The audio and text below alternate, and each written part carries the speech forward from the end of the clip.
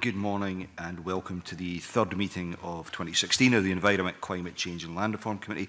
Before we move to the first item on the agenda, I'd like to remind everyone present to switch off mobile phones as they may affect the broadcast system. However, you may notice that some of the committee are using tablets during the meeting. This is because we provide meeting papers in digital form, and as this is the Environment Committee, we want to encourage that sort of practice.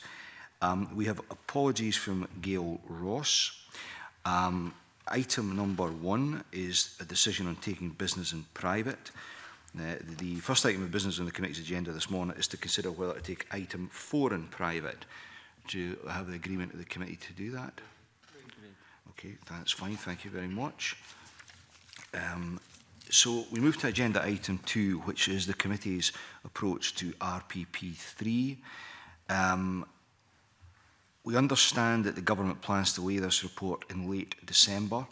However, an unintended consequence of this timing is that a potential 2 weeks of parliamentary scrutiny would be lost due to the Christmas and New Year recess period.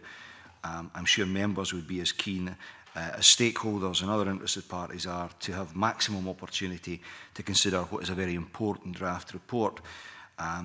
We would like to have the fullest possible parliamentary scrutiny across a number of relevant committees. I would ask the committee, therefore, if it's content for myself as convener to write to the Cabinet Secretary to ask if the Scottish Government might consider delaying RPP3's publication until Monday, January 9th, 2017. Has the committee so agreed? Okay, thank you very much.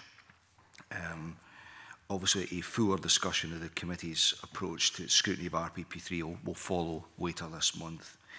We now move to agenda item 2, which is an evidence session with the Crown Estate in Scotland. I welcome the panel. We have Gareth Baird, the Scottish Commissioner. We have Ronnie Quinn, the General Manager, and Andrew Wells, the recently appointed Head of Property for Crown Estate. Can I particularly welcome Mr. Wells along for the first time, I think it is, in that role. Convener. Welcome, gentlemen.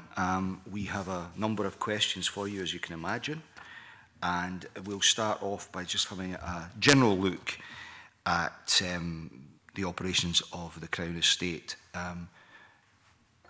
Emma, do you wish to start on that? Yes, thanks very much. Welcome, everybody. Just on reviewing the report, I was just curious about whether there are any underlying reasons which could be identified for the drop in revenue in Scotland in the 2015-16 report. Yeah, you're right, there's a marginal drop in revenue. It's just a timing thing, and I don't think anything that's systemic attached to it. Would you be able to give us further information on previous years, maybe, for... Sorry. Yeah, I mean, I think we had a particularly high year last year. The reports have all been available with that gross revenue number associated with them. We can certainly go back 5 or so years and provide the committee with those revenue numbers, but it's there or thereabouts, to be honest. I think the last year's number was a particularly high number. Okay, thanks.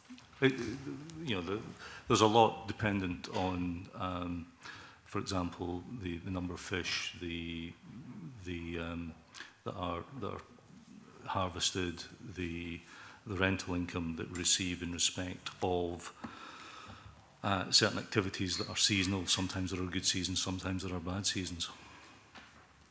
Okay. So saying is, in a general sense, the direction is positive? Yes. There's no... I'd like to assure the committee that there's no question of the Crown Estate denuding the Scottish portfolio of capital or revenue. There's no underlying plan there. It's very much business as usual. Okay. Finlay Carson, do you want to come in? It's just a general question on the remit.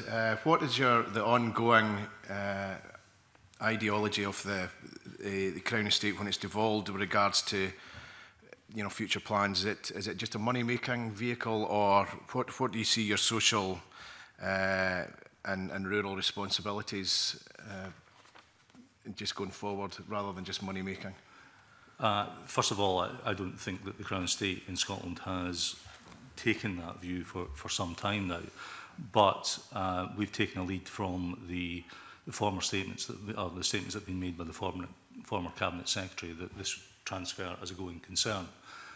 We are preparing plans to that effect that will continue our engagement, continue our input to local communities, continue the balance of capital and revenue focus.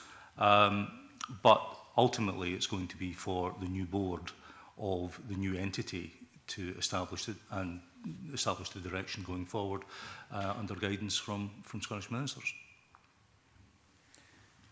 I wonder if I could just add to that, please. The management of the assets which the Crown Estate have undertaken over a long time now is very much been directed towards long term. So we are at all times trying to enhance those assets with a view to commercialism. They have to be profitable for the public purse, and the stewardship element of not taking any shortcuts in the management of those assets is very, very important. So, as Ronnie correctly says, it'll be for the new board and indeed for direction from Scottish ministers to look how we go forward. But I would imagine that we will go forward on the same basis. This long-term view is very, very important, particularly for the businesses of our tenants and stakeholders, and of course, communities. Good morning to you all. This is reassuring to hear about the long-term thoughts that you've expressed already this morning. In a previous session, I and others on the previous Rural Affairs Committee had asked about the development of a new mission statement once, whether it's as an interim body or once the Crown Estates is fully devolved as far as it can be. And I wonder if you could explain, really building on Finlay Carson's question, if you could identify what that process will be and whether environmental stewardship and sustainable development might, whether there's a possibility that those might be considered as part of that mission to give a robust and clear statement. If I, just before I hand over to Andy, if I could just speak about where our overarching vision at the moment is. It's not for us to determine the forward strategy clearly, but we are very sure in our own minds about this long-term view. It's so important. If you think of many of our tenants, for instance, the rural tenants, these are multi-generational businesses in many cases. We absolutely have to have due regard to the long term for these businesses. And our stakeholders in the marine estate are absolutely no different. Many of the activities and initiatives that we take, that we help and deliver now, are going to have huge implications in the long term in the environment and in the productivity of these assets. So, you know, I can only reassure you what our thinking is at the moment, unless we're directed in a different direction in the future. I sincerely hope for these assets it will be in the same vein. So before Mr. Wells, can I just pick up on that? I hear what you're saying about that it's not for you to determine the future strategy, but given that you have a very detailed knowledge of how the Crown Estate has worked previously, all of you surely must have some thoughts on how it could work more effectively under control of the Scottish Parliament. I'm not trying to put you on the spot here, but I'm sure you do. In which case, what do you think, freed from operating under the Crown Estate UK model, you might do things differently? Well, what do you think a new approach could bring to the operations of the Crown Estate in this new world we're headed into? Thank you, Convener. If I could start to address that, because it's not a straightforward question, and it's all going to be subject, as you're aware, to the caveat that it will have to be informed by Scottish ministers and indeed yourselves and the new board. However, areas that would be of interest would be more actively trading. There would be the possibility of accessing funds by way of joint venture or co-investment, looking at alternative markets and opportunities for management of the assets, still within the bounds of the 1961 Act, which the new entity will still have to comply with. Ideally, building up some capital reserve to optimise timing of further investment decisions, ways to incentivise and encourage new entrants into farming and the rural estates, and looking at ways to support future growth in aquaculture, consistent with Scottish Government's policy, and that sits alongside with some of the ambitions we have for renewable energy offshore. So we're actually quite ambitious about what the opportunities are going forward. And can I ask, are you being afforded an opportunity as we go through this process to feed in those thoughts? Again, we have to be mindful of the fact that there's a lot of attention just now on the transfer, and we are looking at internally how we can inform that debate, particularly with the new board, and preparing what I don't think would be a good idea is present a blank sheet of paper. So we're looking at various options that we can present to that new board that they can consider. Okay, that's useful. If I could add a little bit there, in relation to the sort of broader functions of the potential for the new body, we believe there's a huge opportunity to really look at how the Crown Estate can build on its values, build on its sort of combining its commercial remit with the sort of broader stewardship and sustainable objectives in Scotland. And we certainly feel that we can become more collaborative, that a sort of a broader partnership approach, working with a wide range of stakeholders and communities, could be something that could be brought into the DNA of the new organisation, so that we can work harder to achieve that balance between commercial objectives and adding value in lots of other different ways. Okay. I think there's also an issue about balancing the needs of our existing tenants and customers as well, and keeping a steady ship, if you like, over this period. Going back to the previous statement of business as usual and going concern, very keen to keep focus on that as well. Okay, right. Okay, this is appropriate then to move on to looking at the transition in management arrangements. Alexander Burnett. Good morning. It's a question that I'll be repeating to the next panel on what value is being transferred to Scotland, but really on valuation and due diligence. Can I ask yourselves what you put behind the property value that you write about here, and to what level is that done? There are various methods of valuation, whether it's statutory valuation, Red Book valuation, a more cursory look around a farm in terms of the rural sector. Can I just ask what work you've done on valuation, and also in particular maybe what changes in some evaluation, especially in likes of a tenanted property you've seen, and also what figures you might have in terms of improvements that have been requested to improve the income and profitability of some of the enterprises when you talk about looking at the long-term viability of these places. Take the first part and then hand over to Andy about some of the specifics. But so far as the valuation is concerned, it's Red Book. It's done independently, and it's assessed and is part of the Crown Estate audited report. So this is an extract, if you like, of that. So if we take the offshore world, for example, if there's no activity on the seabed, it's not valued. The valuers have quite a heavy discounting policy with regards to projects that haven't yet reached FID. Once they've reached financial close, then the valuation goes up. Once they're built, it goes up again. But until then, there's quite a low value attributed to it as an opportunity value. The it's different valuers we use for different areas, as you'd expect. So the rural valuation is done differently from, for example, the cables and pipelines valuation, which is in turn done differently from the renewables valuation. So it's done Red Book, it's done independently. Our input to that is really only advisory as to saying what stage various things are at and what the estate is. The valuations are normally done late in the year and in the first quarter of the year.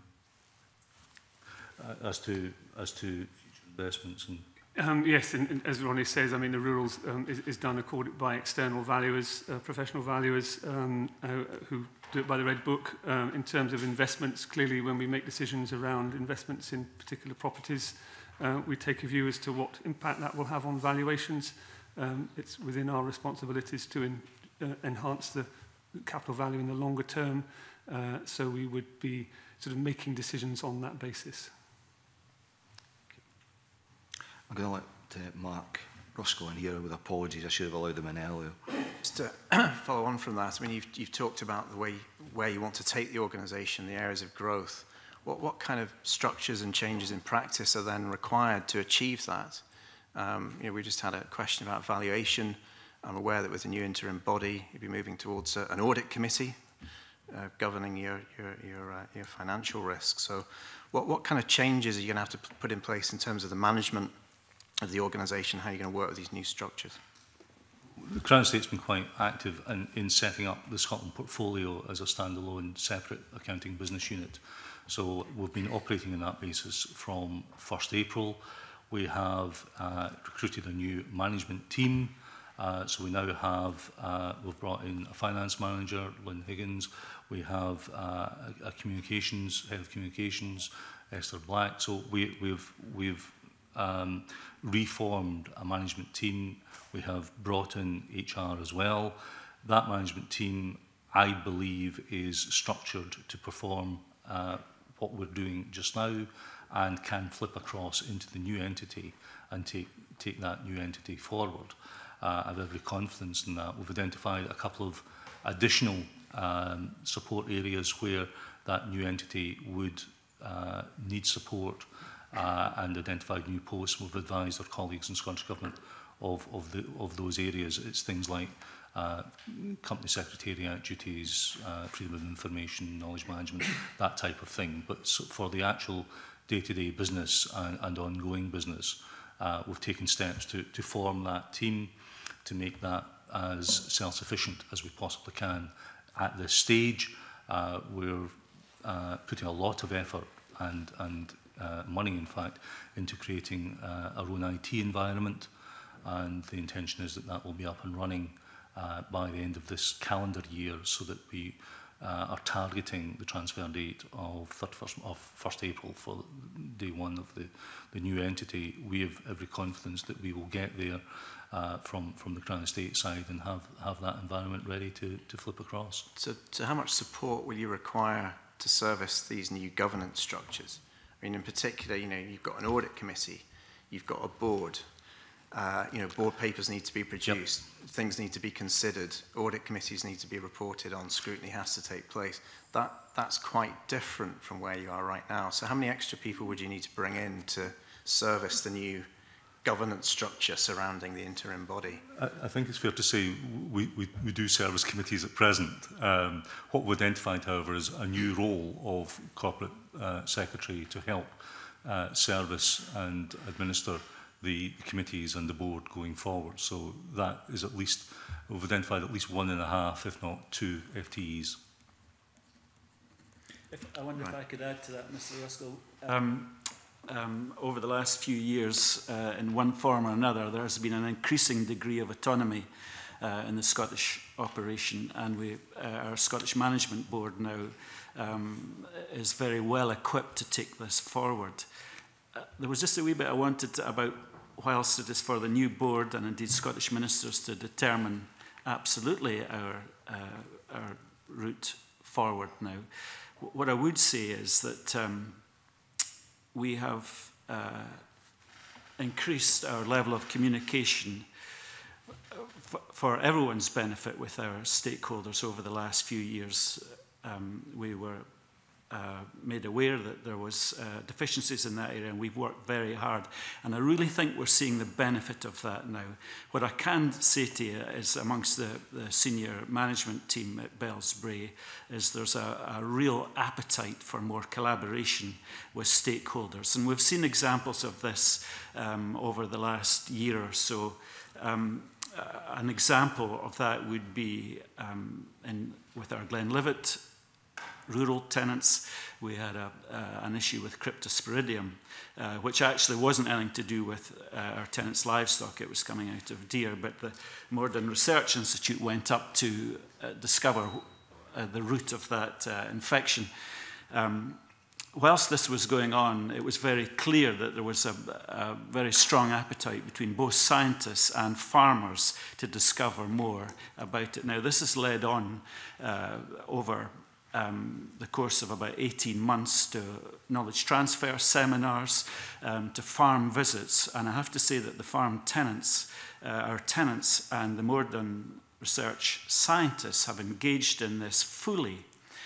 This culminated in the issue of a biosecurity device with a joint venture between the Morden Institute and the Crown Estate to all Scottish livestock farmers this year.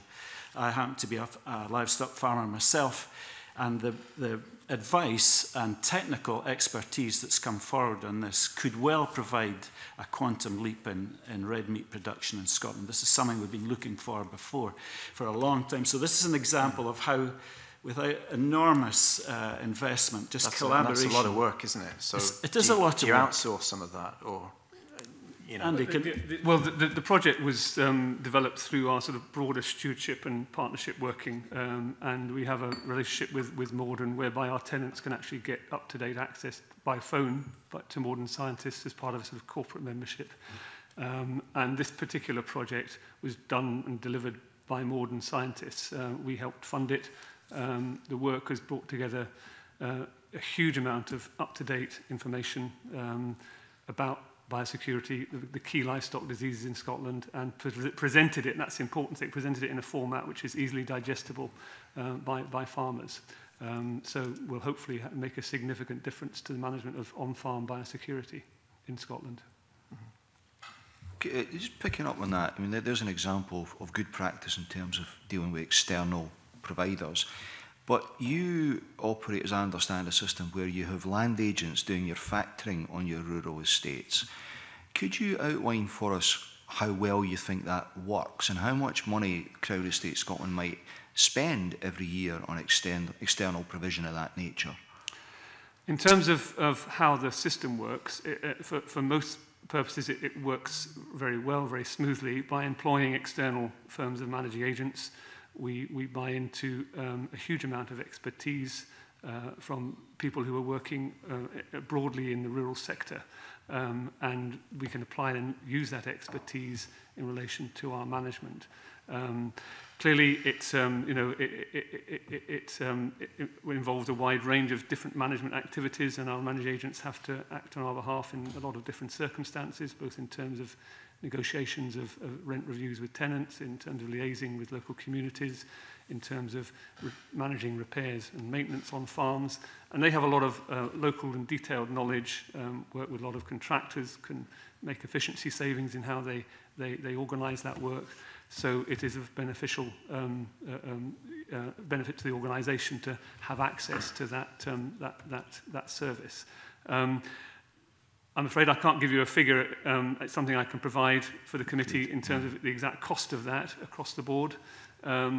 We do review this from time to time, obviously, and we're constantly looking and working with our managing agents at ways in which we can reduce that cost as we would as part of good business activity. Okay. I think it's also fair to say that the cost of providing some of these services in-house could be prohibitive. We call on some of these very specialist services very rarely, and to have that in-house, if you like, would be probably an inefficient inefficient way to run the business. Okay. Vera, I wonder, could I just add a bit to that? I'm a tenant farmer myself, so the relationship between agent and tenant, as everybody will know, can often be rather fraught. And I can assure you that I keep a very close watch on how our agents are engaging with our stakeholders. It really is very, very important. A good relationship will produce a lot of dividends for both parties. A bad relationship can get toxic very quickly. And I'm delighted to say that our team issues very strict methods of engagement with our tenants. And I think that those are upheld. Okay. Sorry, if I could perhaps just add to that in relation to the Crown Estate team in Bells Bray. You know, they're a very experienced team with a lot of expertise and who have worked for many, many years with managed agents and also spend time with our tenants and out on the estate, not always with managed agents, so that they can get a sort of a perspective coming back from our tenants in relation to how the managed agents are working. Okay, that's just, you pick up on something, you mentioned contractors there. And we hear anecdotally of perhaps small-scale local contractors choosing not to seek Crown Estate work because they believe the process around that is complicated, it's time-consuming. Do you find that yourselves? Do you accept that your process perhaps puts the small local guy off from trying to tender for work? I think we have had issues because of our financial systems, sometimes in relation to the requirement for contractors to meet the conditions that we set, and some of the smaller contractors do find that difficult. We try and help them wherever we can and try and sort of ensure that we do use local contractors whenever we possibly can. Is that something you think there's an opportunity to look at again as you transfer over to Scotland? There's always that opportunity to review how we do things, and certainly going forward we'll be a smaller business. The financial systems we have in place currently are sort of designed for a large UK business. I think going forward certainly our new systems will potentially be more straightforward and will hopefully enable us to operate more efficiently in that sense. Okay. Claudia Beamish. Right, thank you, Convener. Could I just ask you in relation to tenant farmers? We had a very interesting day when we were welcomed to Dumfries and Galloway, to the Applegarth estate. And I was wondering if you could make any comment on whether there would be any concerns from your perspective about investment, capital investment particularly, in tenanted farms in the interim period or that period leading up to it. And if we could see perhaps some figures on that, if that's possible. Yes, in terms of sort of reassuring our tenants, clearly it's our ambition to operate as largely as much as we can as business as usual as we move through the transition process. There are some challenges around that, as we know, in relation to when we start the new body. We'll be looking at the business from a Scotland perspective only, and that has implications for cash flow. And it's a cash flow issue that we need to sort of plan for and work through. In terms of our sort of overall capital investment, you know, we've invested 12.3 million in the last, since 2010 in the rural estates. That's roughly around 2.2 million on average every year. It does fluctuate from year to year depending on investment requirements across the portfolio. Some years it's around about 1.1, other years it's been up to 3+ million, and that's purely as a result of certain circumstances, weather-related capital requirements for investment in buildings, and the sort of pipeline of development that's in progress, which causes that fluctuation. We've budgeted around about 2.2 million of investment for this financial year, and we're expecting a similar figure for next year. We haven't yet developed the sort of full cash flow position but we're working on that at the moment. We also have a pipeline of sales, which is an ongoing part of our activity. It's part of the general management of the Crown Estate, both UK and in Scotland, to be looking at sales so that we can raise capital for reinvestment in the property. We've identified a number of those as part of our normal business planning, and you know, subject to market conditions and, you know, that programme being put through in practice, we're confident that we can cover our capital requirements in the first year of operation. The initial, when we first transfer, there may be initial problems with cash flow, but we're working very closely with Scottish Government in terms of how we handle that.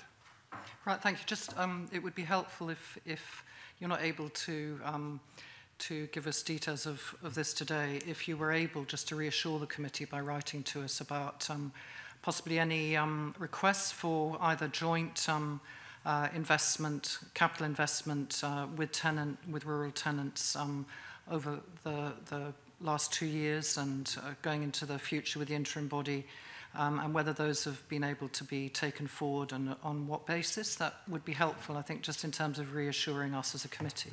Certainly very happy to do that. Thank you. I think it's an important point.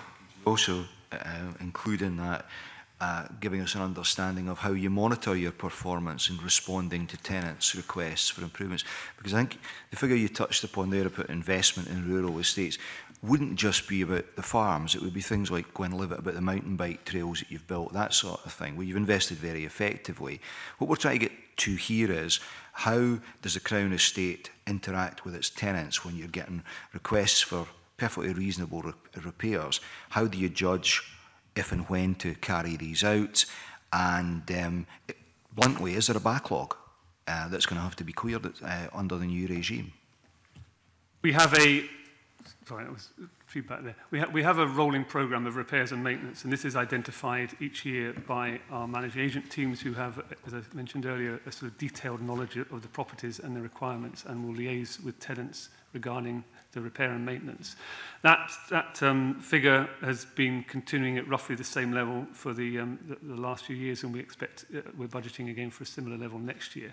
There is always a requirement for ongoing repairs and maintenance, and it is a matter of identifying what the requirements are for each holding, what our financial position is, and managing it accordingly. Okay. If I could just add that the criteria that we would normally consider for repairs would be the age of the structure, its use, is it used seasonally, or is it central to the unit as a whole functioning, any health and safety considerations, or is a like-for-like repair actually the best solution? And in some instances, that repair request actually prompts us to reconsider the whole unit and work with the tenant on a wider investment or a restructure of that unit. So there's a number of criteria that we take into account there. If we were to respond to absolutely every request that came in, that would be a substantial burden on the estate. And if I could just add, just in terms of the figure, it's around about £390,000 per annum in repairs and maintenance across the rural portfolio. And also worth adding that a lot of work we've been doing recently is in relation to asbestos-related work and to electrical wiring inspections and meeting new standards that are required. Okay, we've got a number of members wanting to come in with brief supplementaries. Finlay Carson, followed by Mark Roscoe. Thank you, Convener. I suppose it's in the back of what Claudia Beamish mentioned earlier on with the mission statement. What pressure are you going to be under to make the right sort of sales, looking at the business going forward? You're going to have a quite urgent need to generate income to keep the business going over this transition period. What pressures are on you to preempt what the mission statement is going to be to influence what your sales are going to be in this short term? I could perhaps just clarify and make a distinction between capital and revenue. So far as revenue is concerned, there are absolutely no concerns there, and I think the revenue position will be very straightforward very early on. So I don't foresee any reason for a revenue issue, and of course it's revenue that's used in the maintenance of properties, so that isn't an issue. Where we do foresee, and it's something that we're in very active discussion with colleagues in Scottish Government about, is the capital position, which we've identified, and where do we get the capital, the liquid capital, to invest, and that's going to be subject to an ongoing programme. This is going to be business as usual as far as we can possibly make that. and we'll identify, as part of normal business, where we can take opportunities and optimise those. Just going back to your relationship with tenants again, I mean, you know, Gareth, you said, you know, you've got an intuitive understanding of that, being a tenant yourself. But to what extent do you kind of systematically benchmark against other public bodies? And if I was a tenant of the Forestry Commission, would I expect the same kind of level of service or response to questions or requests for investment as I would from the Crown Estate? Where's the good practice here? If I could perhaps give some concrete numbers here, perhaps not directly for the rural estate, but where we carry out from time to time surveys of tenants. Recently we had one in 2014 for coastal tenants, where 70% of the customers rated the Crown Estate good or excellent in terms of overall customer satisfaction. For energy in 2015, 2016, there was a 69% return that customer service was good or excellent. We'll be conducting further UK-wide studies this year. But is that just about looking at the relationship with your own tenants, or would you look at benchmarking within the wider public sector as well? Would you have a benchmarking operation with Forestry Commission to look at their practices and then look at your practices and see which is delivering greater tenant satisfaction and maybe borrow from each other? We don't have it's fair to say we don't have a direct dialogue with Forestry Commission. So you don't do benchmarking across other public sector organisations? Not in respect of that. Right, We do benchmarking in respect of financial return. Right. And the Crown Estate performs very well in respect of those benchmarks. The IPD benchmark we normally exceed. Okay. Kate Forbes. Just continuing the theme of tenancies, what is the process when tenancy becomes available, and how or are you doing much to encourage new entrants to take up tenancies? Yeah, the process clearly is one which depends on the sort of nature of the unit that is becoming available, its size, its scale, the sort of the fixed equipment, the sort of fertility of the holding, that sort of thing. And we would take into account a wide range of factors, including the requirements of existing tenants, maybe neighbours, and their businesses, and what they potentially would be seeking if an opportunity arose. So we would take a view in relation to the nature, say what opportunities there were in relation to whether the unit would be suitable for reletting on the open market, whether it actually would lend itself better to sort of being relet within the estate to existing tenants. Depending on that decision, we would first look at whether or not it was an opportunity for a starter unit, and if not, then we would look at a different decision in relation to that. We recently relet a farm at the Fockers Estate, Den Farm, which provided an opportunity for a young farmer to get on up the farming ladder. So it often depends on the individual circumstances of the unit. I wonder, could I just add a comment to that? As you'll understand, it's pretty close to my heart about how particularly younger generations getting into farming. I think there's two aspects to this to add to what Andy said. We have been very rigorous in looking at business plans of applicants for tenancies. I know all too well in my industry, some people will really push the boat out, perhaps to their own detriment in the future. So we've been very rigorous in that regard. I think the other part of it I would like to say is that members will be aware that the average age of farmers in Scotland is climbing horribly. And there is an issue about allowing tenants or farmers in general to exit the industry with capital and pride. And sometimes when farming businesses come on hard times, we can help in that regard a wee bit. So that, if you like, that gets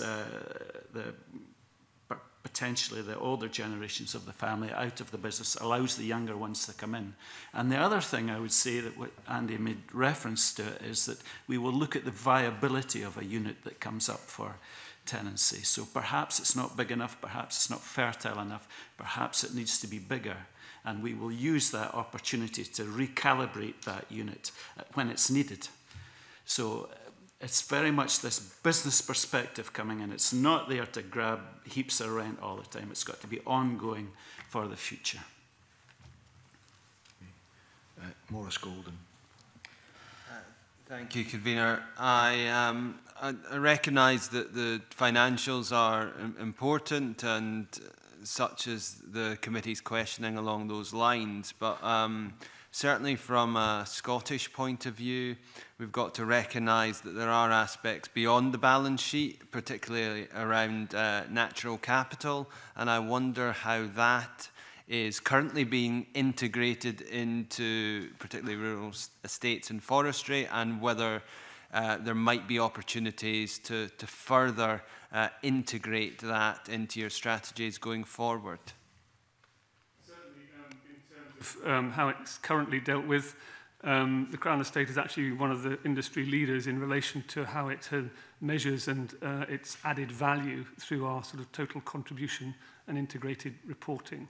We're about to launch a second version of our total contribution report later this year, and that has sort of looked at the value creation beyond purely financial returns that the business generates as a whole in a range of different sectors, and one of which includes sort of natural resources. Going forward, and certainly in the new business, it's a real opportunity for us to look at how we can help to sort of capture and understand the value that we as a land business generate, and certainly working with our partners and stakeholders, how we can help our tenants to sort of understand their impact on the natural resource base as well. We're currently working a project up with Scottish Land and Estates, with SNH, with Scottish Wildlife Trust, and potential other partners, looking at how the new Natural Capital Protocol, which was launched last year in July, which is a global protocol which is aiming to help businesses understand their dependencies on natural capital and to the process at which they can use to help to measure and capture the value that they create and their impact. So this project is in a scoping stage at the moment. And we hope going forward that we can continue to develop that work and actually really help to develop that in Scotland, so that land-based businesses can be provided with a set of tools using the Natural Capital Protocol to understand the dependencies and measure the value they create. And would you consider the further integration of that into rental agreements? Because one of the advantages you have as the overseeing body with a number of tenants is that you can build in holistic benefits for the wider environment, because you have a number of tenants that you have a relationship with. And do you see that as a more informal communications role, or something that could be more formalised in terms of your relationships with tenants? Because I think it's only the bigger landowners such as yourself that are able to integrate that approach. Yes, I think it's perhaps a bit early to say how we could sort of actually make material changes to tenancy arrangements in relation to how that happens. But certainly when it comes to sort of working with our tenants to develop these processes, to help them understand it, as a large landowner, it's something we have the capacity to do, and it's something that we would hope to do in the new entity. Can I ask, we know, for example, that there have been concerns expressed by your farm tenants about what the future model will be and how that will impact upon them. To what extent are you taking on board those concerns and articulating them in your discussions with the government about the way forward? Are you representing those concerns that are being brought to you? I think it's fair to say, Convener, that we recognise that any future model is one for Scottish ministers, and we know that our tenants, through their stakeholder groups, attend the Cabinet Secretary Stakeholder Advisory Group, etc., and we're aware that they are making representations directly through that group. So it's been done by that means? Primarily, yes. We're cutting out the middleman, as it were, okay. and the stakeholders are responding directly. Okay. David Stewart, I think, wants to come in at this point. Yeah, thank you, Kavir. Can I just move on to the issue around coastal issues?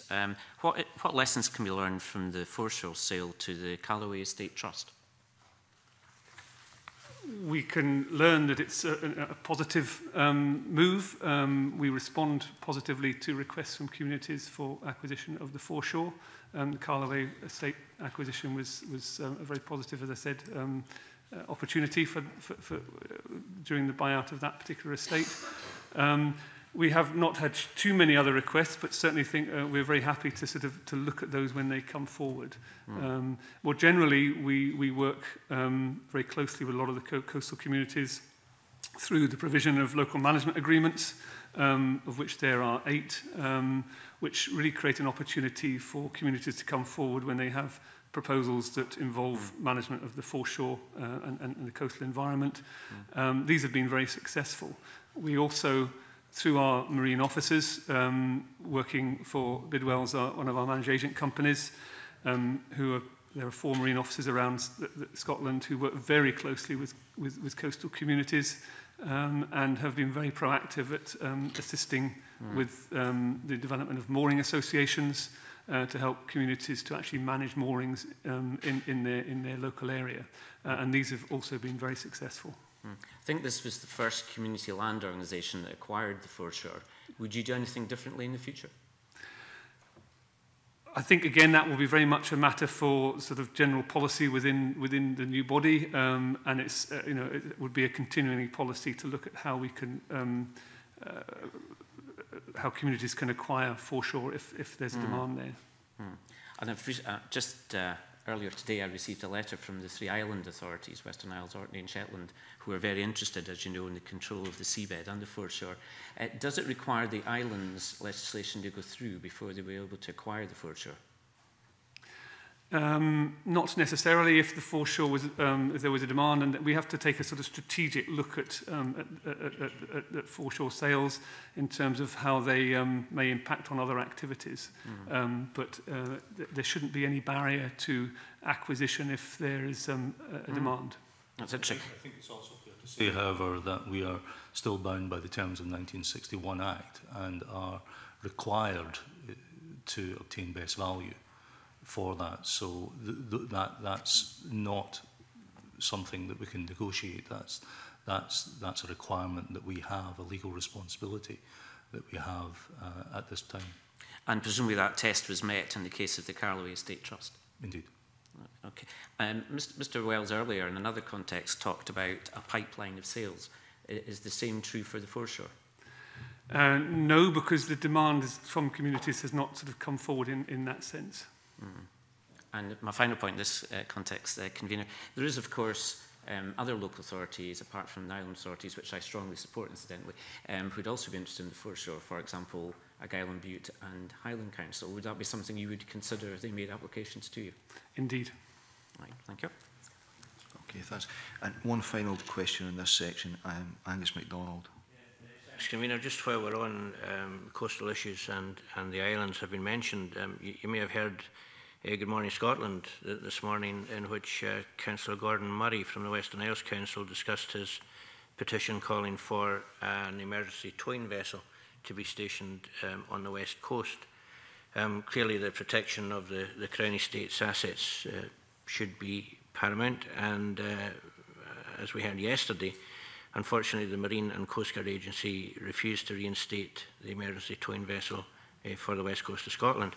Now, would that be an issue that the Crown Estate could consider in the future, perhaps paying a share of the cost of an ETV vessel on the west coast, or should that be an issue that could be left to local authorities come the devolution of assets, Crown Estate assets? If I may, the revenue coming from the Crown Estate assets will, in its entirety, go to Scottish ministers. If Scottish ministers want to use that for that purpose, then that would be an ideal way of doing so. Okay, thank you.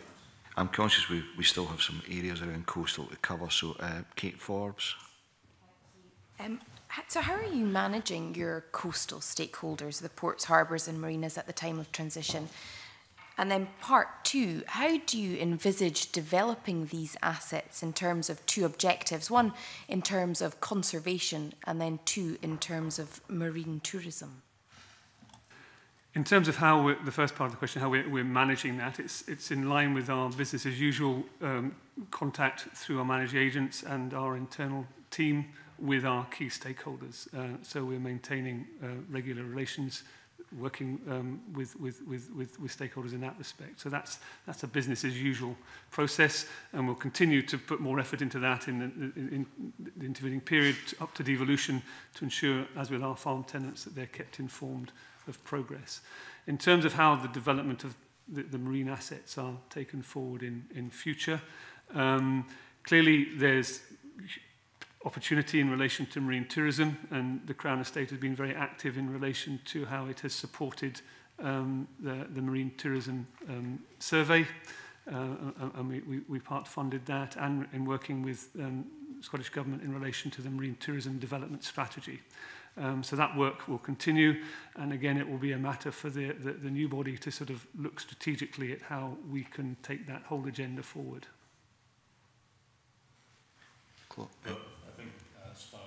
Keeping tenants advised of the transitional process is concerned, we've engaged fairly formally in respect of that. We wrote out to tenants, I think December, during the springtime, then more recently in July, to keep them advised as to what the transitional process is. We propose to keep that engagement ongoing. I think in addition to that formal writing, all the members of staff, all the managing agents, and indeed the coastal officers are entrusted to keep tenants advised whenever they're in a meeting with them, which is quite frequently. If I could add too, that the marine officers are, they are members of the local community. They work very actively within these communities. There's 2 to 3 visits a week from all the officers around the coastline. They're mariners. They have hugely experienced in relation to coastal issues. They've been an immensely valuable resource to us in terms of how we have continued that engagement at that level. Vimesh. Thank you. It's really just to clarify whether you see that there's any role for the interim body in helping to take forward effective marine planning with the new National Marine Plan and the pilot regional plans in terms of support with any revenue, whether that's an appropriate thing that you've been considering at all, any Crown Estates revenue to support taking forward the National Marine Plan, those objectives. So far as revenue is concerned, as I said previously, the revenue from the new entity will be apothecated to Holyrood, to the consolidated fund here, and it would be for Parliament to decide how that goes forward. What I can say is that we continue to work with colleagues in Marine Scotland on several joint projects, particularly with regards to renewables. There's one project in respect of offshore renewables, joint industry project or programme for offshore wind, and there's an equally snappily titled one for ocean energy, whereby we've collaborated with Marine Scotland, with industry and with other UK government agencies to put funding into various projects and programmes. In addition, we've been happy to support Marine Scotland with access and use of our marine planning tool to help assist in that. Thank you. Okay, thanks. We'll move on to forestry now. Finlay Carson, do you have some questions around this? Thanks, Convener. What relationship has the Crown Estate currently got with the Forestry Commission? And what does the forestry business plan look like over the last few years in regards to growing the business and employment? And is there a case that the forestry side of the Crown Estate could actually be transferred to the likes of the Forestry Commission? Forestry in our Scottish portfolio extends to around about 5,000 hectares. That's across the sort of 4 real estates, just to help you with a bit of background to sort of forestry. Most of that is at Glenlivet, about 3,000, just over 3,500 hectares is at Glenlivet. So the rest of the forestry estate is fairly fragmented, 600 hectares or so at Applegirth, and then the other bits and pieces at Whitehill and Fochabers. Outside Glenlivet and Applegirth, these woodlands tend to be fairly fragmented. They're sort of estate woodlands. A lot of them serve as sort of shelter belts for surrounding agricultural land, and they're sort of very integrated into the agricultural estate. Glenlivet is the sort of the core of our sort of commercial forestry, and Applegirth as well in Scotland. And we work very closely with the Forestry Commission in relation to the development of the long-term forest plans for all our holdings. We have long-term 20-year plans in place for their management. That management is very much focused on integrating multiple use management ambitions and long-term restructuring of the woodland resource. So we have an ongoing programme of thinning and felling across these areas, and as I said, we work very closely with the Commission on the management of those areas. We also invest very heavily in sort of broader public benefit in forestry. As we've mentioned the mountain bike trails at Glenlivet, which have been very successful. We've put in a lot of other visitor infrastructure, footpaths, trails, car parks, interpretation education. We have a dedicated ranger service at Glenlivet, which undertakes a huge amount of educational work with local schools and providing facilities for visitors. So it's very much multiple use.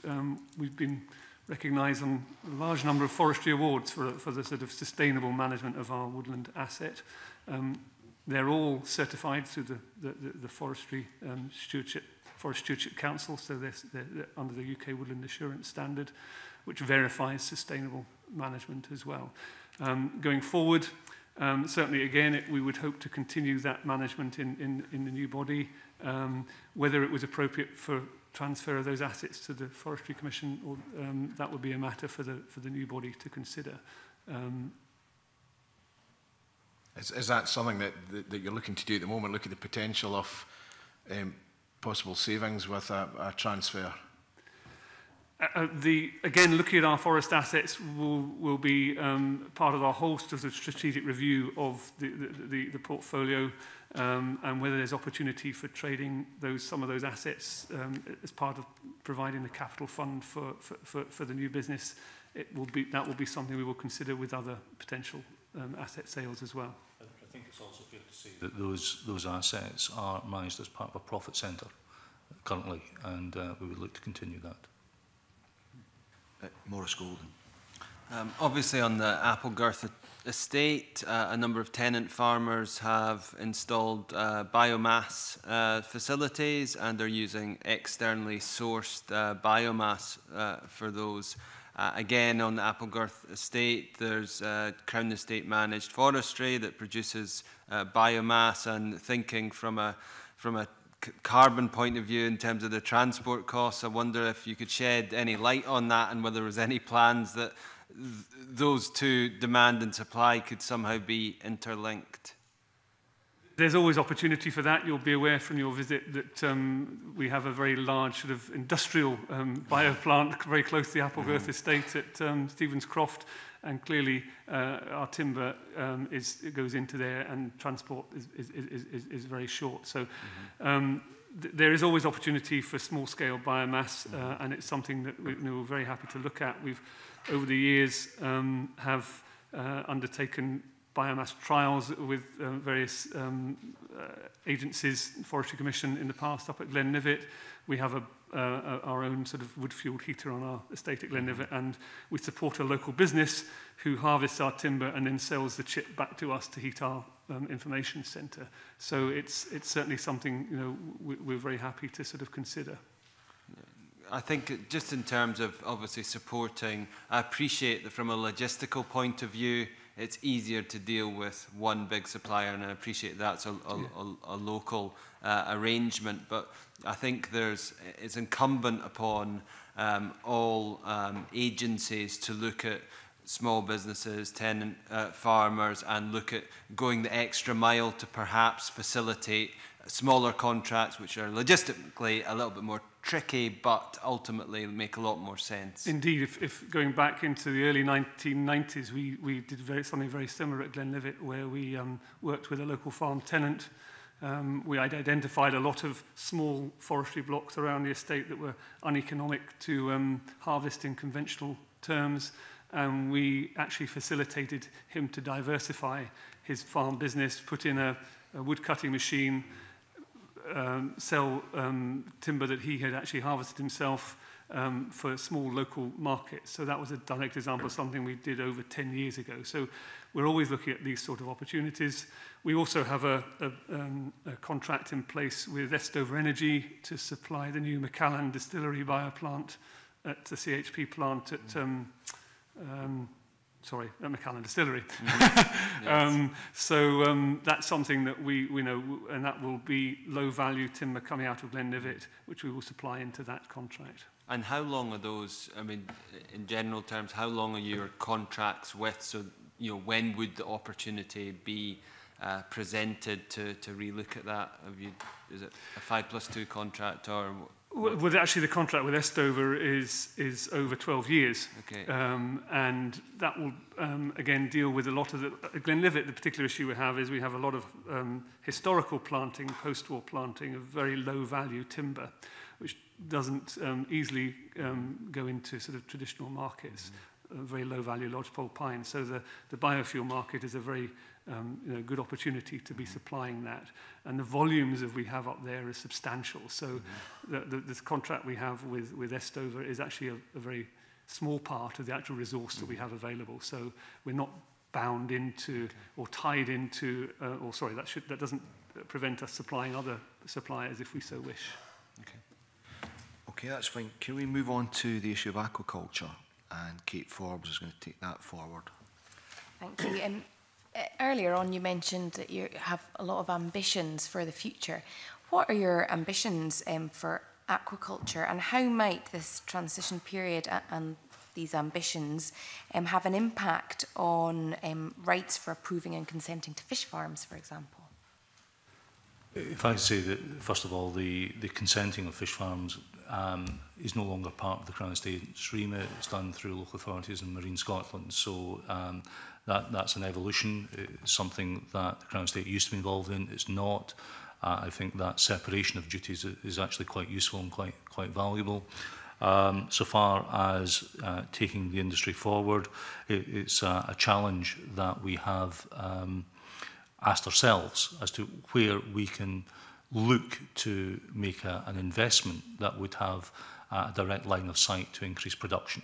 And that's something that we're currently looking at. It's not as straightforward as people might think to see a way of making a direct investment that creates value like that. We continue to fund various research projects in respect to parasites to maximise the existing fleet of aquaculture sites, as it were. We're doing what we can to encourage new sites and identify those, but we have challenged ourselves to find ways where we can actively invest that would see an increase in production and therefore an increase in capital and an increase in revenue, to be honest. It's self-virtuous. I wonder if I could just add to that, Ms Forbes. Just last month, our aquaculture manager, Alex Adrian, and myself went up to Perth to meet the chairlady, Anne McCall, and Chief Executive of Scott Lansborough of Scottish Salmon Producers Organisation, just to speak exactly about these issues, or opportunities, be more accurate, that Ronnie's just referred to. We are very aware of the targets set by Scottish Government for the salmon industry, and we will do everything we can to facilitate that. And on another industry, although allied industry, Alex and I are going to see the Scottish shellfish producers just shortly, again to try and develop a blueprint to drive that industry forward. There's enormous appetite for the quality shellfish production coming out of Scotland. So we're very engaged with industry and really trying to boost opportunities for them. Brief supplementary from Dave Stewart. Quick point, Convener. I recently had a briefing from 2 biologists from UHI about closed containment for aquaculture. I just wonder whether Mr. Quinn or any of his colleagues has done any work on that particular issue. In other words, having aquaculture out with lochs because of the issues to do with pollution and sea lice. By which you mean land-based? Yes. It's not something, because it's not connected to the Crown Estate assets, it's not something that's directly something that we would invest in or would be within our varies to invest in, to be honest. Right, okay, thank you. Okay, thank you.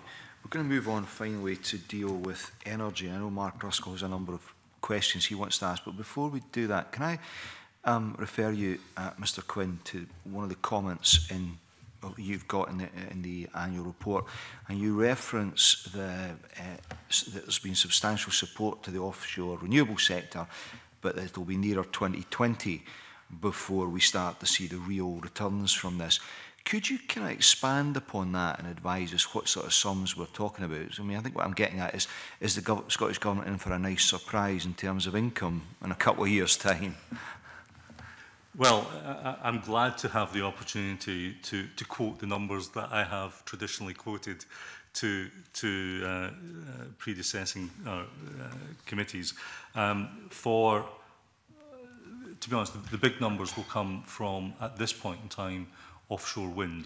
And for round 3 sites, and that would include the Morrell site in the Moray Firth and the Seagreen site in the Outer Forth and Tay, the expected revenue based on 2020 values would be in the region of £7.6 million per annum per gigawatt. For non-round 3 sites, we'd be looking at something in the region of £4.3 million per gigawatt per annum. For wave and tidal sites, if we're looking at those, the numbers are looking something in the region of about £30,000 per annum for a 10 megawatt site. So the numbers are deliberately scaled because the opportunity or the numbers in respect of wave and tidal are much smaller at this point in time.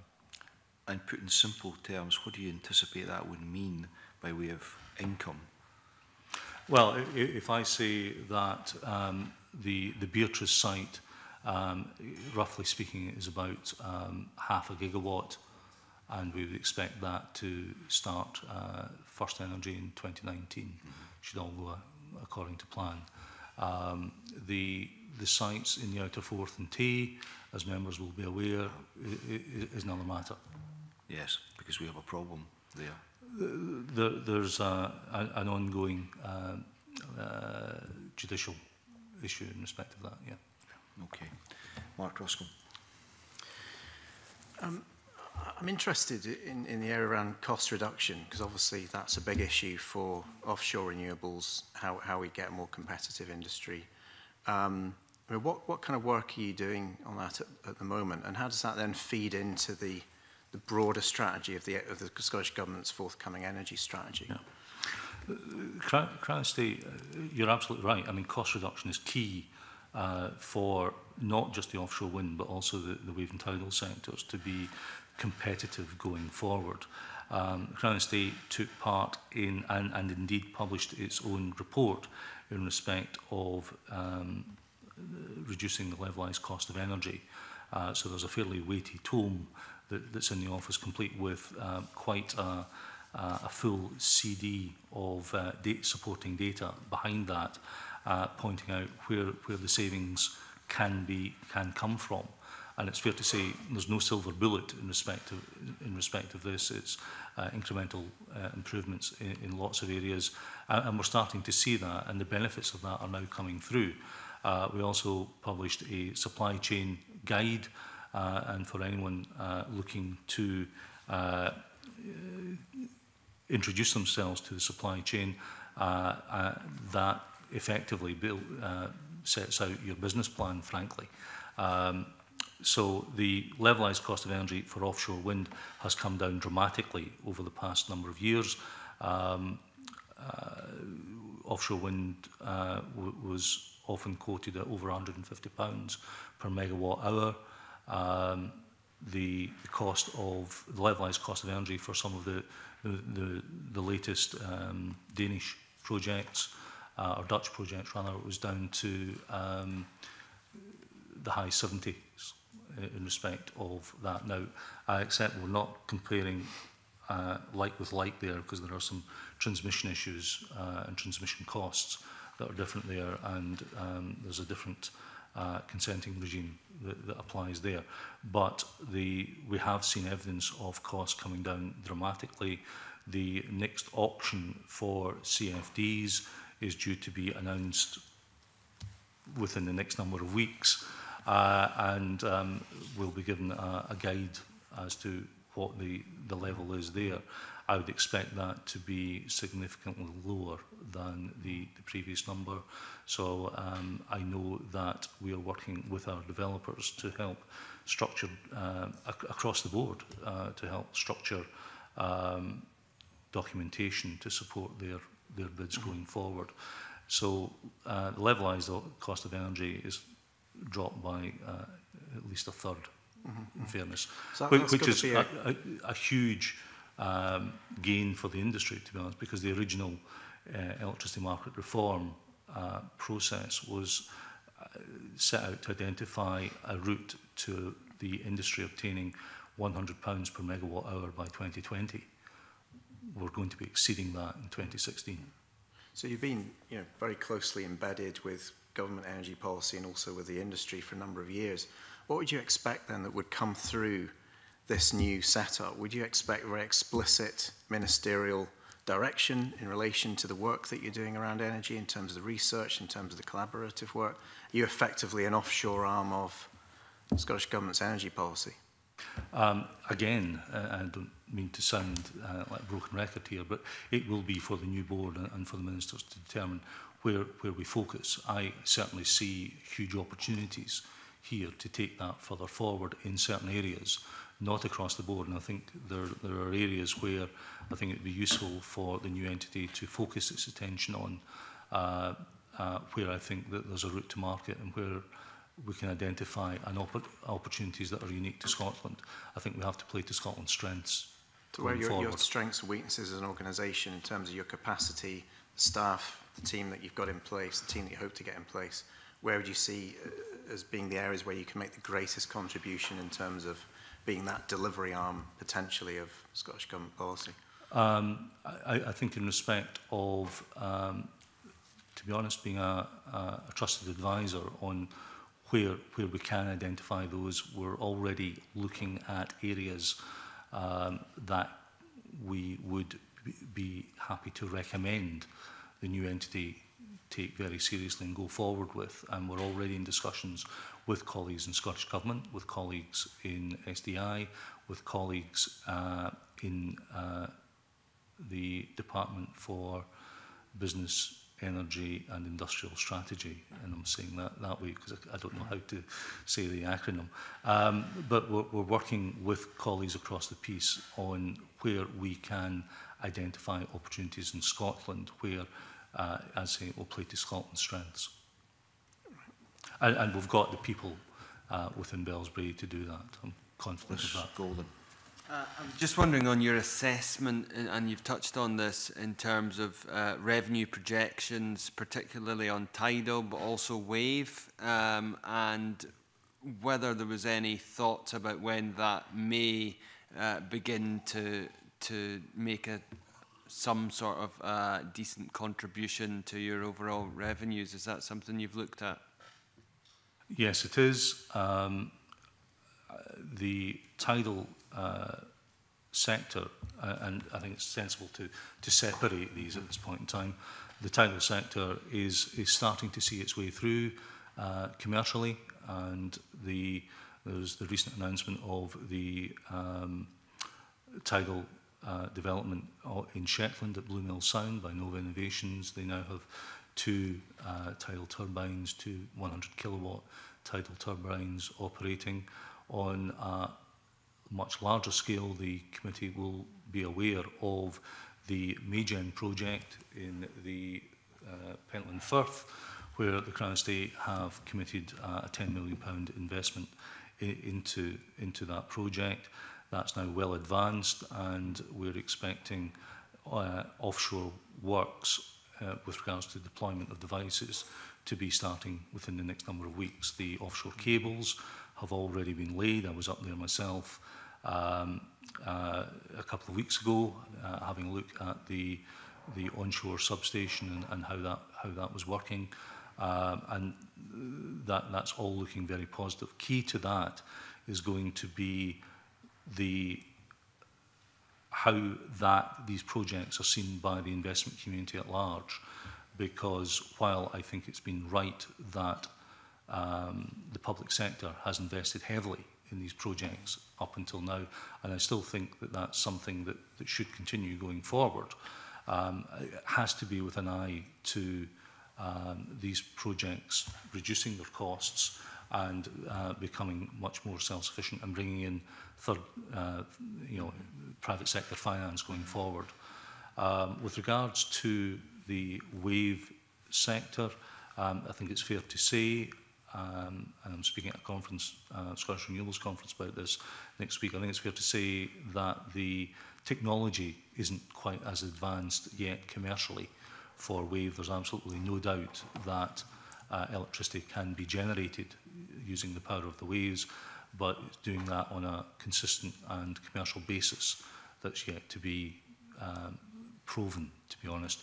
As to when that will start to go forward, we're waiting on the right technology, to be honest. Okay.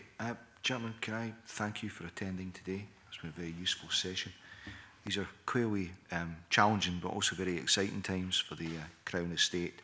I think as we've heard today, there's clearly opportunities going forward for you to operate in different, better, more effective ways. And I think we as a committee look forward to engaging with you and the government over the coming months and years to look at that. So thank you very much, and we look forward to seeing you again in future. Thank you. We'll now take a 5-minute break for the swap over of witnesses for the second panel.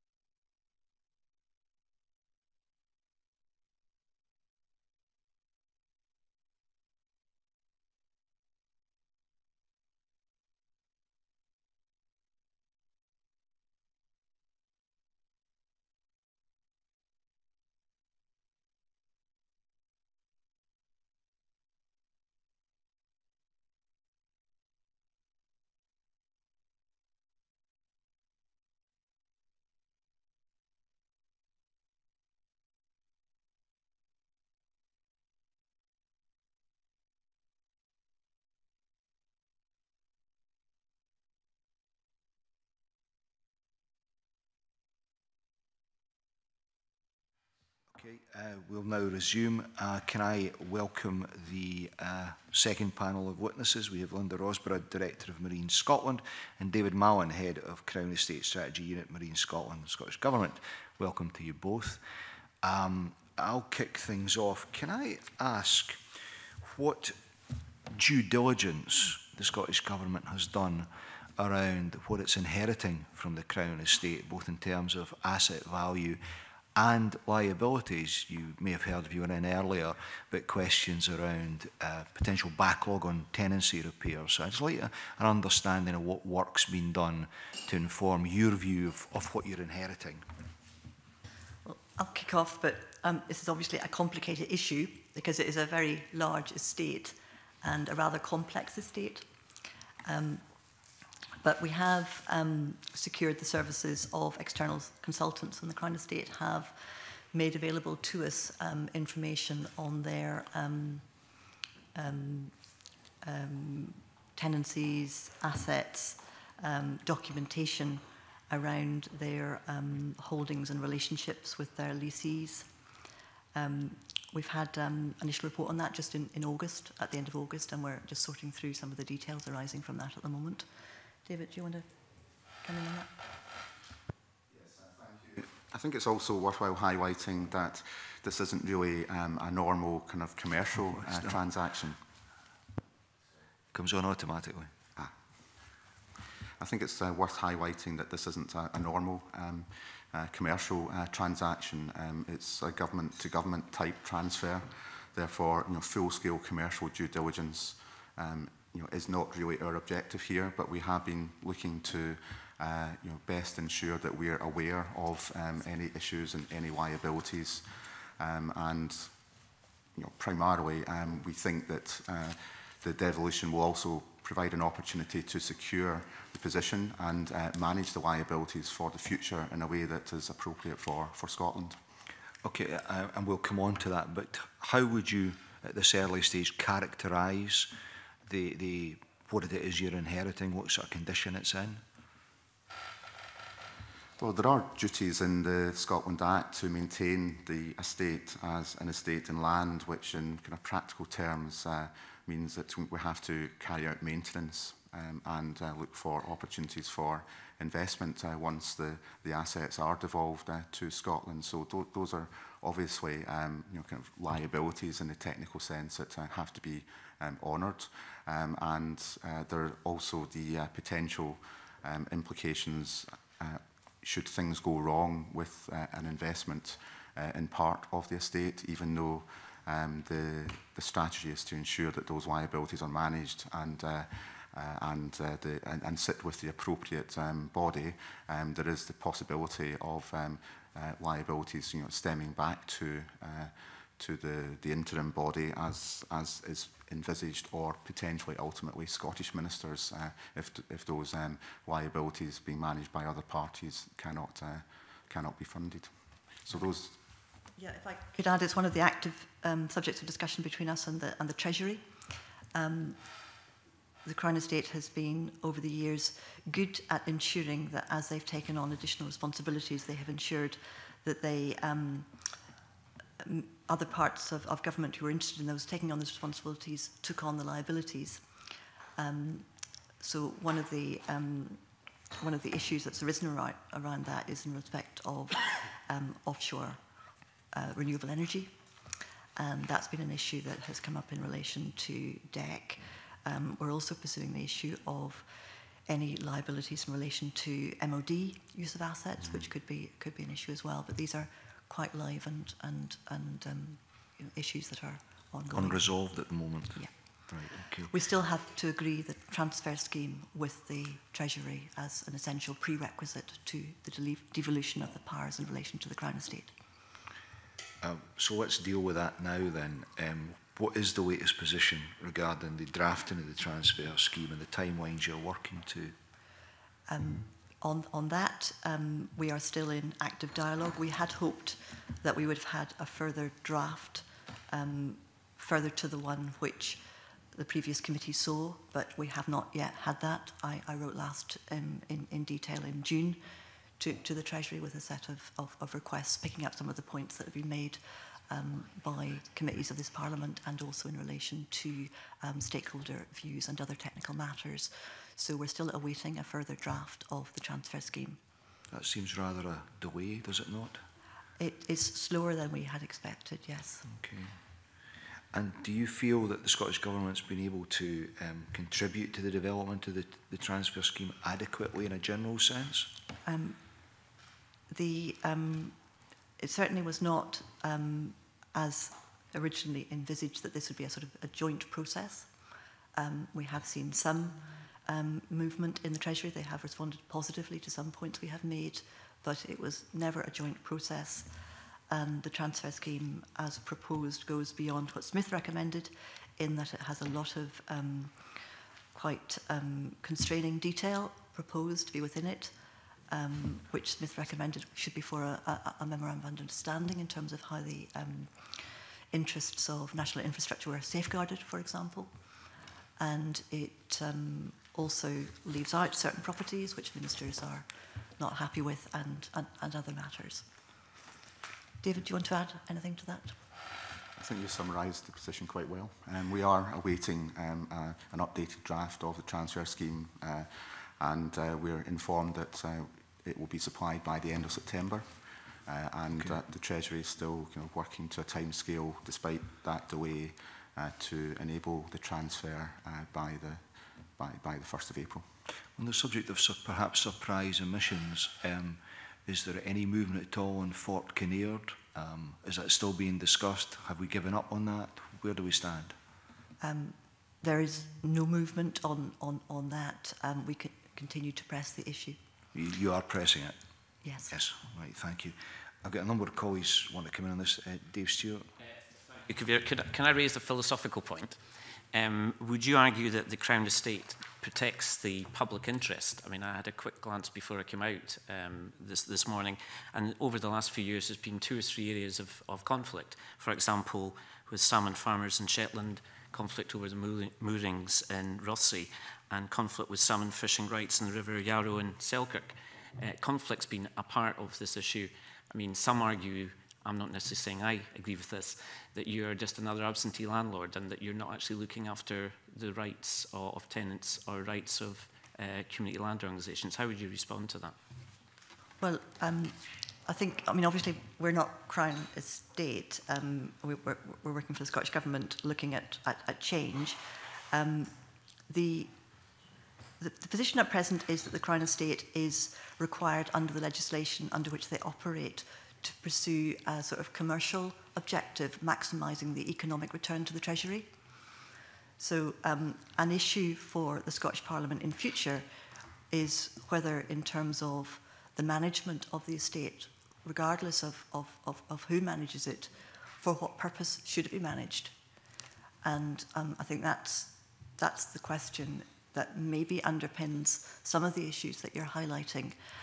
I should also say that from my sort of day job responsibility for Marine Scotland, conflict in the marine environment is part and parcel of what happens quite a lot of the time. Yeah. You spoke with feeling on that. Yes. Okay, Alexander Burnett. Good morning. Just on the valuation question again, as I'm sure you're hearing, getting the most accurate valuation, be it statutory or Red Book, given this will form the baseline, is obviously very important in the process. Can you clarify 2 points? We heard from the earlier panel that the valuations are normally done in the 3rd quarter or towards the end of the year, with the transfer being 1st of April, I believe.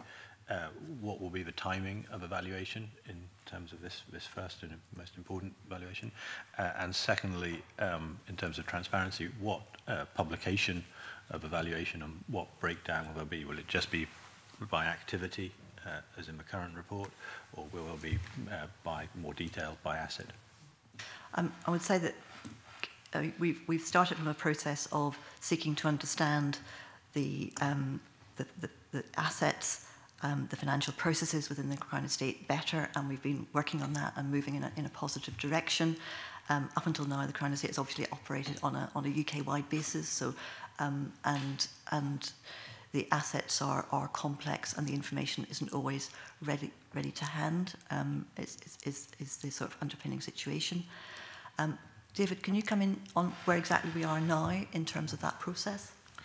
Yes, I think it's important also to highlight that the assets are the assets, and so there is obviously a connection with the point of transfer and knowing, at that point, the best estimate of what their value is. But the most significant point, I think, is that the assets will be transferred over to the control of Scotland and ultimately reporting to Scottish Parliament. So any valuation exercise, either in advance of or after the transfer, will be able to take account of changes in the valuation of individual assets, but the actual control is a major, I think, development arising from the transfer.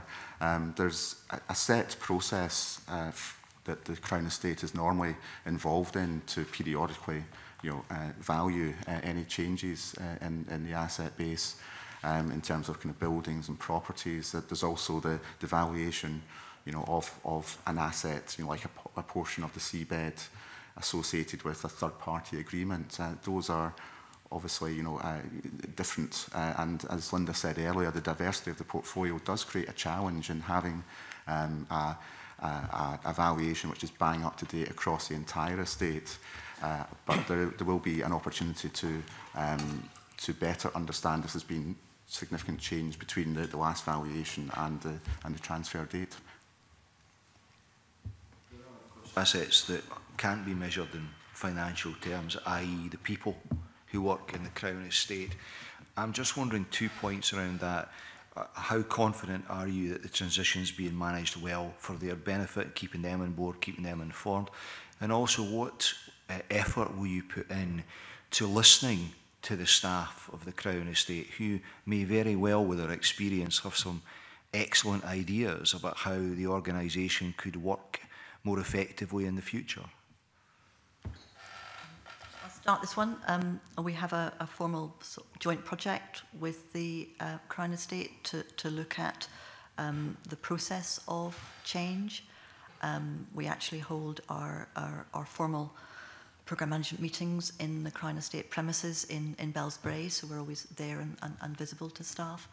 And we're working through a number of different work streams around HR issues, IT issues, other process issues, financial management issues, looking to ensure that we have a good basis for transition to the new arrangements. And I'm as senior responsible owner for that process, and the arrangements are working well at the moment. David perhaps is a little bit closer to the staff views and can come in on that one. Yes, again, I would first of all highlight that the staff are a very important part of the business, the knowledge base, given that diversity in the portfolio. So it is very important that we do, best ensure the transfer in terms of, a smooth, navigation for staff, and they're, very much, taken account of when it comes to the people element of the work programme that Linda described, and thinking through all the issues to ensure that we comply with the duties in the Scotland Act over no detriment, but also act as on behalf of the new employer to ensure that their welfare is taken into account, and that's involving a lot of joint working with the Crown Estate, and also the Crown Estate itself is looking for opportunities to provide background information on the latest state of play when significant developments have arisen. So that's also, we understand, proving beneficial to employees and understanding what the process involves, what the timing is, to provide that reassurance on what the direction of travel is. And the Crown Estate has been helpful in ensuring that they have created a core body of staff that cover the functions that need to be covered by the new body. Whereas to start with, there was some functions that were done out with Scotland and some within Scotland, and they have reorganised so that they are in a position that we have the skills that are needed based in Scotland so that we can move forward with confidence. Okay. Yes, of course. Answer you gave, I appreciate the difficulties with timing and valuations. I was really trying to make the point. I hope you appreciate that the performance of Crown Estate Scotland in terms of return on capital will be based on when the baseline starts, and that was really the point of that. The second part was, I don't know if I had an answer to the publication of evaluations, and will it be by activity or by further breakdown by asset? In terms of, I think, if you're referring to the Scotland report that is normally produced by the Crown Estate and provides that, yes, that one. I think we will be looking at whether there's any opportunities to provide more detailed information, part of an overall direction of travel to look for new opportunities for increased transparency. We haven't got a blueprint on what the new report looks like, but I think there's an opportunity to be a bit more detailed. Thank you. Claudia Beamish. Thank you, Convener. Good morning to you both. And in a previous Life in the Rural Affairs Committee, I and others asked about the mission statement of the Crown Estate. And it was suggested in the previous committee that there might be possibilities for looking at that again in relation to some issues around sustainable development and possibly environmental stewardship. I would also add community involvement. There may be other issues that other committee members would want to highlight. I'm wondering, has there been any work done on this? I appreciate there's going to be an interim board and all that, and where the responsibility of Scottish ministers lie, but it does seem very important in terms of looking to the future as to how this work could be developed and who would be engaged in it. Yes, I mean, I think that's a very valid point. I referred initially to the fact that on transfer, the 1961 Act provisions still apply, so the statutory purpose for which the assets have to be managed remains the same as at present. Obviously, ministers are looking to ensure that we have a body that works for Scotland as an interim body, as fast as possible, and in setting up the proposed arrangements, the criteria which ministers have agreed that they're looking for in terms of people to be, or the chair and subsequently people to be on that body, you're looking for a range of skills that would encompass some of these elements.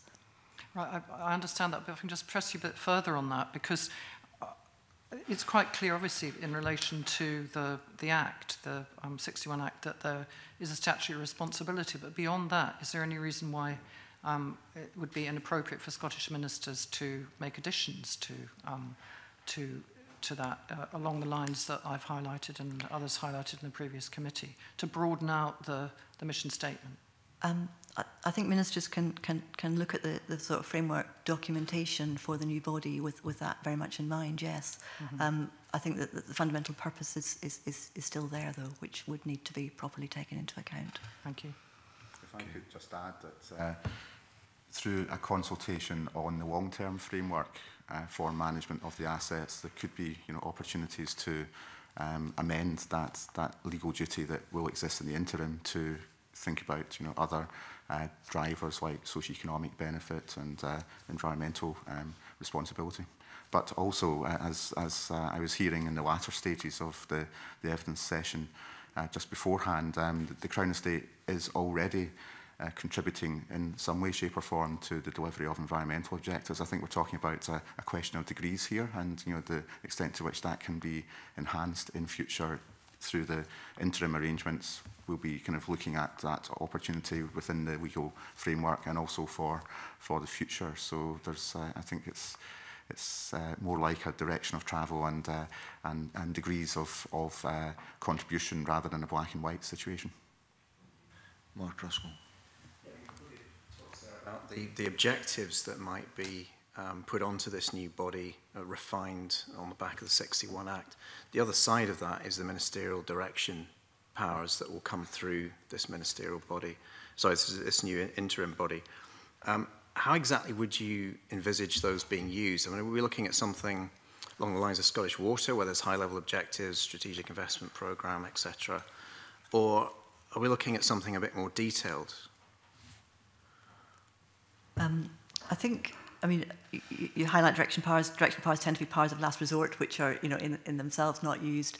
But in terms of the framework, I think we'd be looking at general objectives within which the body would work in the first instance, but that would need to be agreed by ministers.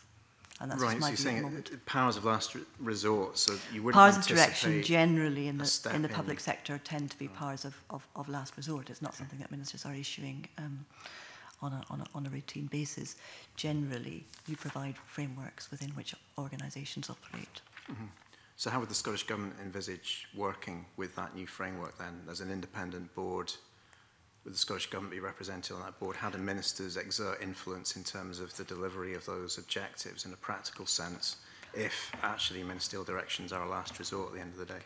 Well, they would set, I mean, what generally happens is they set forward a framework. There will also be some, one would envisage some sort of restrictions, for example, in relation to abilities to sell assets that, or novel or contentious matters that might need particular agreement with ministers. That's a fairly normal set of circumstances. And in the decisions around the appointment of the board and the chair, that would also be you know, ministers setting their sort of direction of travel in terms of the body that was being set up. Okay. Could I just give one example of that? When we were at the Applegate estate last week, there seemed to be some, you know, ongoing flood management issues which were being partly resolved with the tenants and the agents and everybody else. But what there was lacking was a strategic approach to river basin management planning. Now that's the kind of thing I would expect a public body just to slot straight into that wider strategic work. Is that something that ministers would go, oh, hang on a minute, you know, this isn't happening.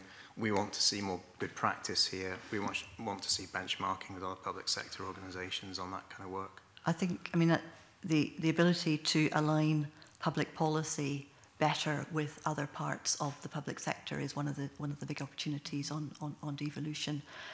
Obviously, subject to the constraints of the commercial remit, which it will have at the outset, and the need to ensure that its assets are properly managed. I would imagine there will be quite a lot of tensions, particularly in the early period, because people will, a lot of people will be looking to see change for the things that they've maybe been unhappy with for some time, and that in itself will need to be carefully managed. And ministers wouldn't wish to be drawn into day-to-day decisions on individual tenancies and leaseholds. I think it's proper that ministers should be at one removed from that. Okay, talking about stakeholders, Dave Stewart. Convener, change can obviously be very threatening to stakeholders and leaseholders. What are you doing to reassure stakeholders and leaseholders through the change management period?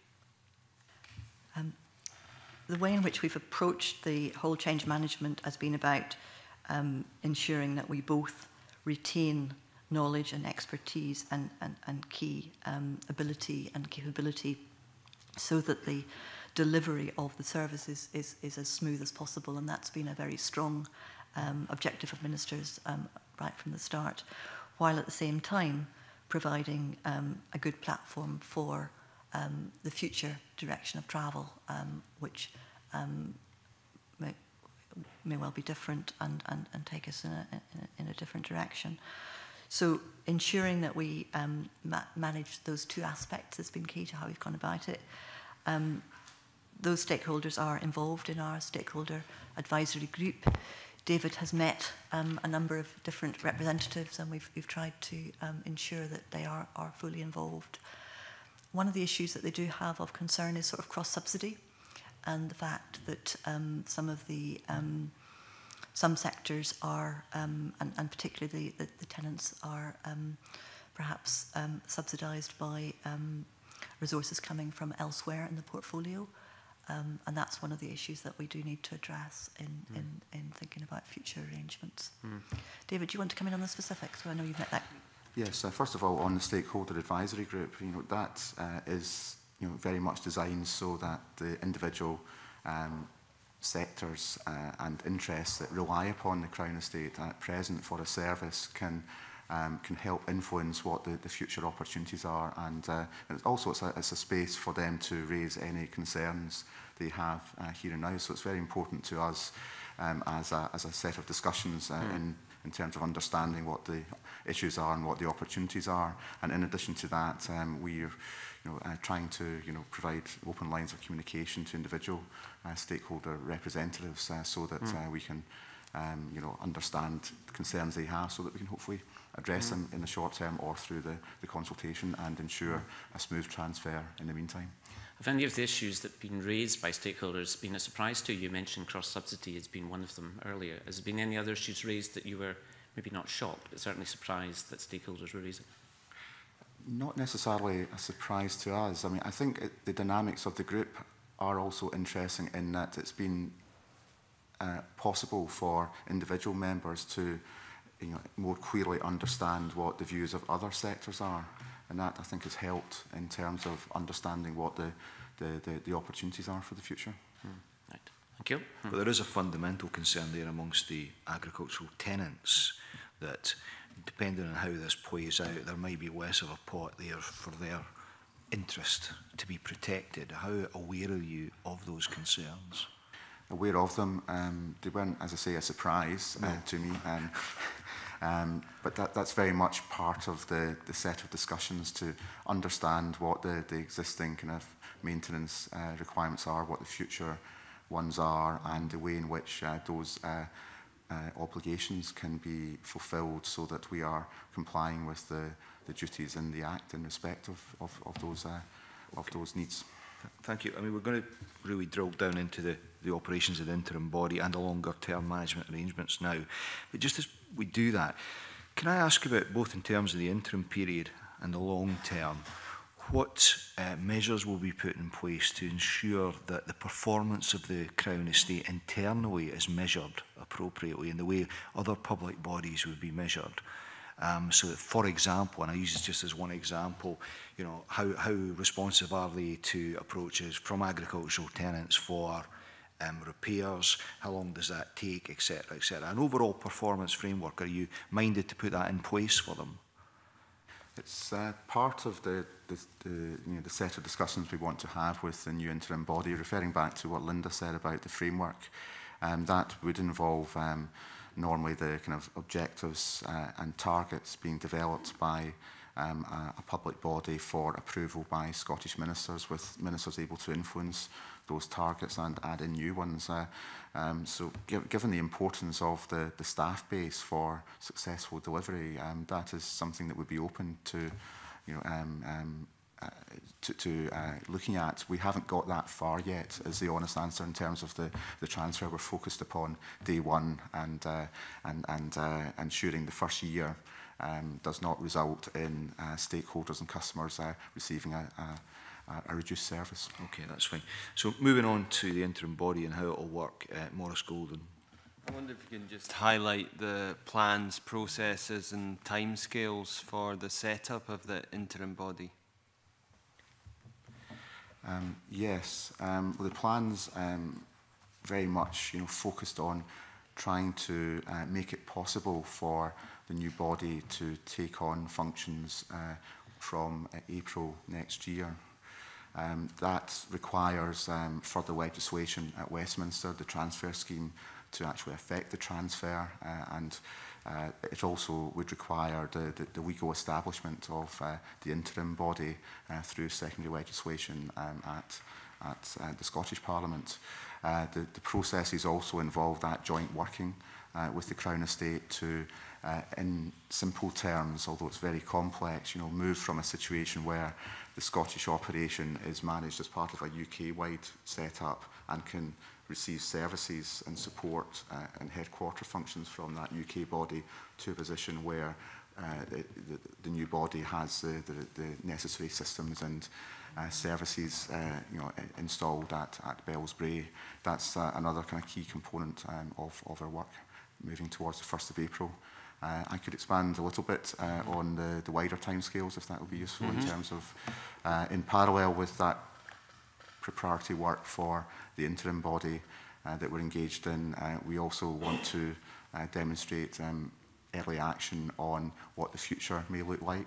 So, you know, the April timescale is focused on trying to deliver devolution to Scotland as soon as possible through that legal process set up in the Scotland Act. That's to try and reduce uncertainty as much as possible for stakeholders, investors and staff. And likewise, you know, there's a degree of uncertainty about what the future will look like in the longer term. So we are aiming to launch a consultation later this year on the options for long-term management of the assets. And thinking about things from quite a practical point of view, I'm aware that, you know, in the past when agencies have received a devolved status, there's a great opportunity there to, one, better reflect the Scottish Government's overall view, and I think Mark's alluded to some of those aspects, and that should be welcomed, but also an opportunity to be more innovative, an opportunity to connect better with relevant stakeholders by virtue of the size. But are you aware of how, for example, the civil service currently interacts with the Crown Estate, and how you would envisage that going on? Because it is a concern that where we've seen agencies being devolved in the past, suddenly the levels of scrutiny, not by a public committee, but by the civil servants, clogs up various processes, and suddenly it's very difficult to achieve the aims which I'm sure we all wish. So I'm wondering how aware you are of the current interaction and how you view that going forward. Well, I mean, at the moment, it's a UK body answering to the Crown Estate Commissioners, and there will be change. And the Scottish Government has proposed that that's an NDP, sorry, that's a statutory corporation with a board, and so that will be the governance framework. That does mean that there isn't the day-to-day intrusion that you might expect if it were sort of brought within the Scottish Government, that some people might have suggested. It does give it a bit of flexibility working within a framework to do the job of delivery. I think there'll be a lot of expectations because people are rightly, you know, looking forward to the devolution of the Crown Estate around Scotland, often for different reasons in different parts of Scotland. So I think there's going to be quite a lot of challenge around you know, both ensuring that the benefits are delivered and also managing those expectations, and I think that will require quite a lot of work. At the same time as ensuring, you know, the day job is delivered. Quite a lot of the day-to-day work is done through managing agents. The core staff is actually very small, and those systems have been set up on a contractual basis. So much of that work will continue in relation to that. And will you be considering a scheme of delegation so that we have transparency over who's able to do what, who's responsible for you know, things like land transactions, for example, at what appropriate level they would be signed off? Yes. Yes. Can I just pick up on the Deputy Convener's point about innovation? In the earlier session, we asked the Crown Estate if they had given any thought as to in moving into this process, they would bring forward ideas about how they could operate more effectively and in better ways, given their expertise. And I think the phrase was used, we wouldn't present a blank sheet of paper, so they have given some thought to that. Is this government geared up to listen to that and to work actively with them to implement some of these changes for the benefit of everybody? Yes, I can certainly say that in my engagement with Crown Estate staff who live and work in Scotland, there is a you know, an obvious sense of expectation around change that enables them to do a better job for the people of Scotland, and I think that sort of comes across. Ministers are, I mean, Ms Cunningham is meeting with staff soon, and you know, I think we have created the opportunities for that dialogue. That being said, obviously there is the Smith Commission overall setting out of the position in relation to the future of the Crown Estate that needs to be worked through thoroughly, and that will mean that staff do feel a bit uncertain. And what we are committed to doing is setting out the options for consultation going forward. And a lot of people are very aware of the expertise that rests within the Crown Estate core and the opportunities that flow from that potentially for Scotland, and the need to safeguard that going forward. Okay, Claudia Beamish. Thank you, Convener. It's a follow-up question related to accountability with the interim board, and I'm wondering if there are yet plans as to how that will be transparent to the general public, and whether there'll be written reports, and whether those will be put on a website, and if you've had any discussions about that, because obviously that would help to reassure the whole range of those involved who we've been touching on today. I mean, we would expect normal procedures of openness to apply, subject to the commercial confidentiality which there can be around, you know, a number of issues relevant to the management of the Crown Estate. Thank you. And Alexander. Clearly an exciting time with the transfer. I see that the closing date for applications for the chair was yesterday. Can you give an indication of how many people applied for the job? We have had applications, I know that. I don't know if I've got the final figure. I don't have it, I'm sorry. Could you outline for us the thinking around allowing the Crown Estate to borrow money? Sorry, could you repeat the question? As I understand it, there may be an opportunity for the Crown Estate to borrow money going forward, Crown Estate Scotland, which it hasn't been up until now, is that correct? Yes, that's right.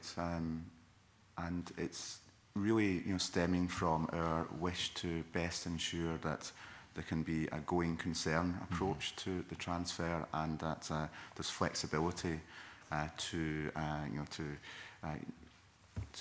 kind of make the most of the assets, and to ensure that there's security or resilience to funding. So those are one of the that is one example of, I think, you know, the inefficiencies that were seen in the 1961 Act by Crown Estate staff, and given the age of that piece of legislation, and the fact that there's less, you know, detail than we would ideally like on the origins of that control, we've been looking at the possibility of that flexibility being introduced to the devolved setup. Okay. And just by way of guidance for this committee, and I realise this is difficult to quantify perhaps, but what sort of timescales are you working to in terms of the secondary legislation that might come to us? Ballpark. Yeah, we're hoping now that the consultation closed on the 26th of August on the secondary legislation proposals, to be able to analyse them very quickly in a matter of weeks, and hopefully, you know, in the autumn, October, you know, ideally, to be able to lay that order. That's our current timescales, subject to ministerial approval, etc. Thank you. I think we've covered the interim body. Just Mark Ruskell then. Convener, just a brief follow-up to that. I mean, okay, it's early days, you know, the consultation finished on the 26th, but out of the conclusions of that, are there any changes that you might want to make to the interim body as proposed in the consultation? Have there been any tweaks as a result of that consultation that you could point to at this point? Nothing specific at this stage in time. We will be producing a summary of the responses along with the draft order, and we're in the middle, really just starting that analysis to weigh up, you know, the contributions that have been provided to the consultation process. Mm-hmm. I think it'd be useful if we could get at least sight of that. Yeah. Okay, that'd be good. I mean, clearly your focus now is to get everything that you have to do done. Get things up and running, but I'm just wondering at this stage what thoughts are being given to consulting on the longer term arrangements with the Crown Estate, and whether that would link into the proposed islands legislation. quite a lot of thought has gone into the consultation for the long term. That has involved discussions with the stakeholder advisory group. There are some kind of key questions that, you know, I think we need to, you know, try and, you know, reach a view on, a final view through the consultation.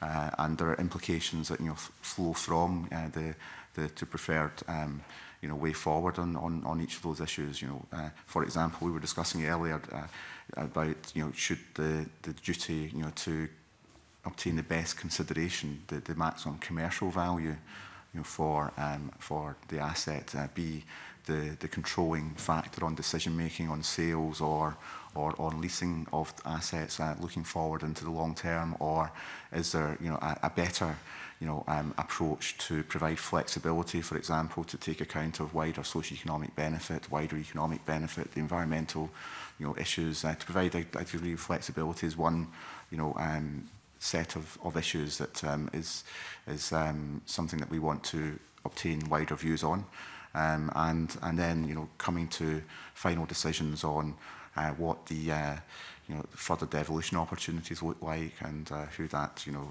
might be, what in terms of level of government or communities, etc. Thinking about how we can fulfil the duties in the